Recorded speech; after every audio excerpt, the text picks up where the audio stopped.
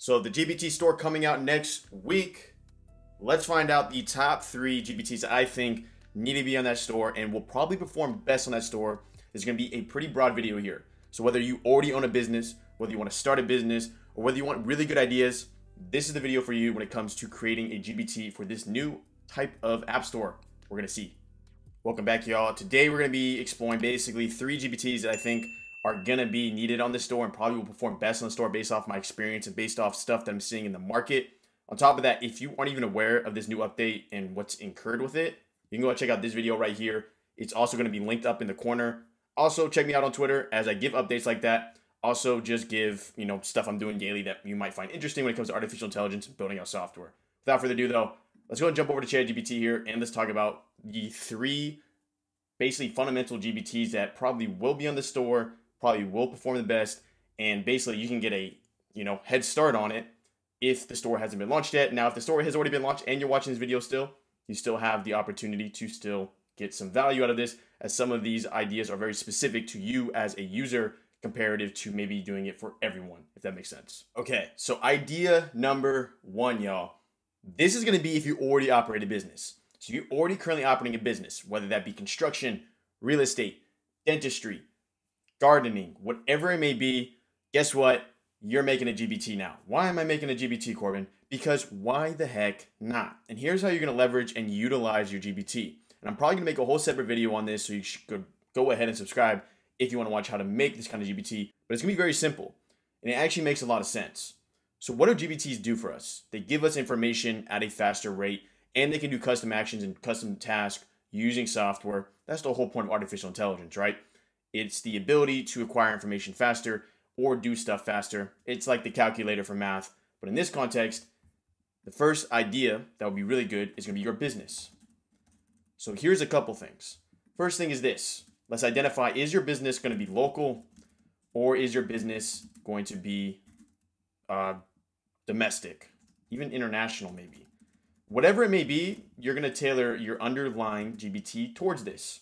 So let's start off with local first. If your business is local, here is a couple things we can identify. First off, right off the bat, you should probably have in the actual name of the GPT itself the city that you reside in, because the services or the products that you provide are going to be local. For example, if I owned a bakery in San Francisco, I would put the bakery's name and probably put a dash here and put San Francisco. One important caveat that if you didn't watch that video that I referenced at the beginning of the video, don't put the term GPT in the name of a GPT, as it is discouraged by OpenAI, which, let's be honest, that translates to we're probably not going to push it out to a lot of users because of the fact that we don't like when people use GPT in the word. So in the context of running a local business and creating a local GPT, you're going to want to use keywords in the description and also keywords and instructions. I'm going to make a whole video on this, so make sure to stay tuned on this channel. But the idea here is this. Think of this as another way of just getting access to a search engine in the context of artificial intelligence. A lot of users are going to be using this, and if you show up with your business logo, your business name, your business basic description, in the instructions themselves, I'm going to do a little bit of finessing here, so make sure to watch out that video where we're going to put in keywords to make sure we show up for search in the OpenAI store. But on top of that, let's actually put stuff that is relevant to our business.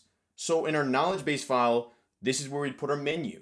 This is where we would put our store times. This is where we put all the relevant information as a business for this context. So that's layer 1. If you're a local business, there's a bunch of other stuff we can do when it comes to custom actions, but for now, that's layer 1. Layer 2, let's say you're a domestic business. So you serve clients within the USA, for example, or you serve clients within UK. You'd probably want to use some type of nomenclature there where you do the exact same logic, but maybe add UK at the end, maybe add USA at the end, whatever it may be. We don't necessarily have to add it in the title. We could add it in the description, but this is where we're going to provide the instructions of how we want to operate. So how do we want our instructions to operate? We want our instructions to operate as if this is a salesman.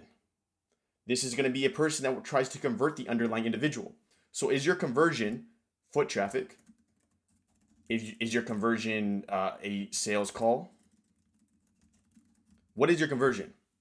That's important. And finally, the last one would be international. So for international, for example, if I make a web cafe software GPT, just as a real quick example, let's say I'm writing the instructions for this. One thing that I could outline in the instructions themselves is like, hey, if the user wants to contact, provide this link. Stuff of this nature. I'm going to do a way more in-depth video on this, but this is idea number 1. Create a GPT around your business. Now, you might be saying to yourself, okay, but I don't think this can apply to my business. Trust me, it can. Even if the GPT itself can't necessarily convert on it, it's just free brand exposure. Why not do it?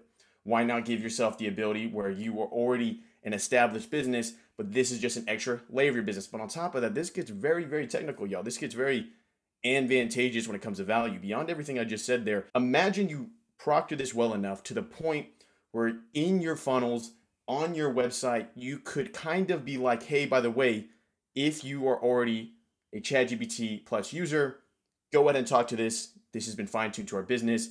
Get more information this way. On top of that, this is all early stages. For all we know, in the future, the OpenAI store could be treated and handled like the iOS App Store, where individuals that don't necessarily pay for ChatGPT Plus could still get access to GPTs. Why would OpenAI be incentivized to do this? Because of the fact that this would basically explode the user base of their underlying platform. So knowing that, that's number one. Let's jump into number two. Okay, number two. Why does Corbin have plugins behind him? Because in life, some of the best compliments can be if you copy someone, but don't necessarily extremely copy someone. But some of the best compliments in life is when someone copies you. I've had people on social media copy me. Is what it is. It's part of life. So knowing that, we're going to be able to understand that what kind of user base are we handling here? We're handling ChatGPT users. What kind of situations have we had in the past where ChatGPT users had the access to external use cases? Plugins. Therefore, as you see from that little button over there that says popular, we already kind of have some data to understand what has been used in the past. Therefore, what would probably perform really well in the GPT store. So take that with a grain of salt. Also, you could jump into all here and just kind of look through this and see like if there's anything else that you like. But the purpose of number two here is going to be one that is apparently and very obvious to me that it's going to be its own version and it's going to have a ton of a user base. But the question is, who is going to do it best? And you might be asking yourself, which one are you referring to? So I'm going to use a general term here, but the idea is basically a data reader and a data formatter. Now, the most popular version of this, as is pretty obvious, is with PDFs. So as you see, we got 1, 2, 3. Let's go over to the next page here. Any more PDFs? Link reader, 4. Come over to the next page here. Okay, 4. So out of everything on the popular page, 4 of them are for PDFs. That being said, idea number 2 is going to be basically who can make the GPT that is the most effective when it comes to reading PDFs, but let's keep it real. Who's going to make the GPT that's going to be the most effective when handling a lot of data? So a great example, this is PDFs. This is a really easy example, right? PDFs. But as you may already think of, PDFs, websites, Word docs, Excel sheets, someone's going to create a GPT that is the best when it comes to data formatting and data restructuring. That's idea number 2. Now, whether you want to take the route of niching down to PDF, niching down to website, niching down to XYZ, that is up to your discretion. But what I can tell you right now is idea number 2 is 100% going to be someone that makes the best type of data formatter. And in this context, you might be asking yourself, okay, how do I optimize? How do I leverage this knowledge? Let's jump over to GPT. So when it comes to understanding this knowledge and basically, okay, so how do I make myself stand out? It's really simple. Who is your user? Who's your user base? Who's your target user? Who's going to be the most likely person to use this? So right off the bat, in my head, you can either go really niche with it or really broad with it. But I already know there's got to be some type of level of discretion of who the individual is and what kind of data are we currently sorting. For example, when a lawyer uses something like this for a contract and they say, hey, I'm a lawyer and here's a contract, that experience and the outputs and how they're formatted and everything of that nature should be entirely different than when a student uses it and just uploads a research paper. Keep that in mind. Know your user base, know how you leverage your outputs. That being said, there is going to be a ton of niches here. And there's going to be a ton of ways to optimize for very specific individuals. As if you're a lawyer and you're watching this, you already know you deal with a ton of reading and a ton of paperwork. That's why you get paid a lot. So that's idea number 2. Data formatting, reformatting, outputs, stuff of this nature. Okay, and idea number 3. Why do you have Zapier behind you? Because Zapier is a way we can code custom actions. Well, actually, not code. That's the point. we can do custom actions with no code. For example, basically give us a really intuitive backend that doesn't require us to code. So let me explain a little bit more of what I mean by this. First things first, if you don't even know what Zapier is or AI actions and its capabilities, you can check out that video right there. I'll show you how to set it up. The idea behind Zapier is this. It gives us the ability, and stay tuned here, I'm going to give you an example of how you leverage this in the context of a GPT, but it gives us the ability to now connect over 6,000 apps, and as you see, they're growing like crazy. They're going to be over 7,000. It's over 9,000. No, but basically it gives us the ability to access a ton of different software, ton of different apps with no code. What do you mean by that, Corbin? One great example, if you're familiar with this channel and you've been a watcher of this channel, is very early days, we were able to create AI image-based Instagram. I'm talking early days. I'm talking when this thing just came out. We could automatically post AI images to our Instagram, get AI captions, AI hashtags, AI tags, whatever it may be, all automatically with us not touching a single thing. Knowing that, basically what Zapier allows you to do is take different softwares and allow them to communicate with each other with limited to no knowledge of code. Now, I can get more advanced, and I get more advanced on this channel, but the point being is this is probably one of the most powerful, beyond Zapier, there's other automation platforms, but this skill itself is the most powerful skill to learn in the context of business, as it lowers our input on costs when it comes to labor, as we don't have to hire an employee, rather we can have software do it. I'm not gonna go on, I could have just went on a tangent there, but I'm gonna just take a couple of steps back. I could have went on a tangent, but I'm not gonna go on a tangent. But the point being is this, knowing this gives us the ability to create very custom actions within GPT's backends. So if you're familiar with GPTs by now, you know there's that little thing called create an action. And we know that when we create these actions, it requires us to call upon different softwares to do specific actions. For example, the example they give here is basically, get the weather. So it talks to another API. API, let's just say, is basically I'm knocking on the door of another software. I'm like, hey, what's the weather today? And it gives me that information externally outside of the ChatGPT software itself. So knowing that, this is powerful. Why is this powerful, Corbin? This is powerful because it basically gives us the ability to allow a AI language learning model to communicate with data outside of its little house. Now it can talk to its neighbors and tell its neighbors to do stuff, which is powerful. So what does that mean in the context of creating a GPT for the store, and why is this idea number 3? This is idea number 3 because it's a honestly, it's a medium barrier of entry, because you do need to have some competency to understand how to do automations. There is some level of skill associated with that. That's why engineers get paid like 100, 150 hours, 150 USD an hour when they build automations for businesses. With that being said, knowing that someone's going to be able to create a GPT using this backend, and using the backend of Zapier, we're going to be able to do very specific tasks, but provide a ton of value. So what do I mean by that? Let me give you an example. So I'm a business. One thing I know as a business is I need a lead PDF, e.g. a PDF that provides free information around my service or my product, but it's just value, right? I'm just providing it for free in the context of good faith. You didn't pay me yet, you don't know me yet, but I'm going to give you this so you can learn more about my industry, my business, whatever it may be. We can do something now where basically we can create a GPT that you will input the business that you run, and using that information, we can create these PDFs that have custom designs, custom artificial intelligence language around the actual value itself. For example, a 5-page ebook. We can create this now with a GPT and Zapier Actions. How do I do this, Corbin? I think you're lying. I'm not. Watch this. So, first things first.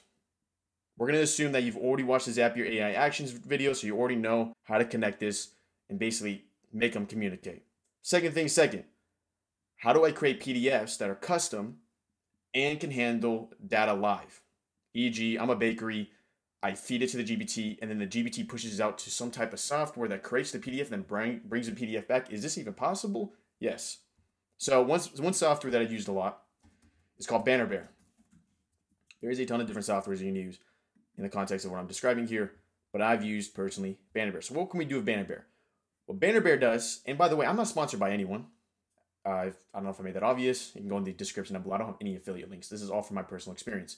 What we can do with Banner Bear, though, is we can create templates. With these templates, and I've actually done a video on Banner Bear, so I'm not sure if I'll link that up there or not, but you can. It's like a 30-minute plus video.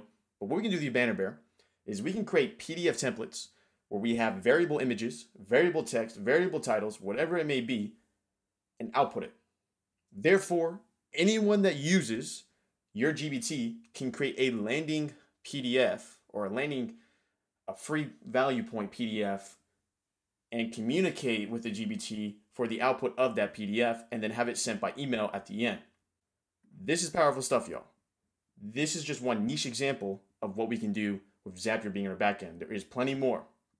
On top of that, your next question might be, okay, that's great, but Zapier costs money.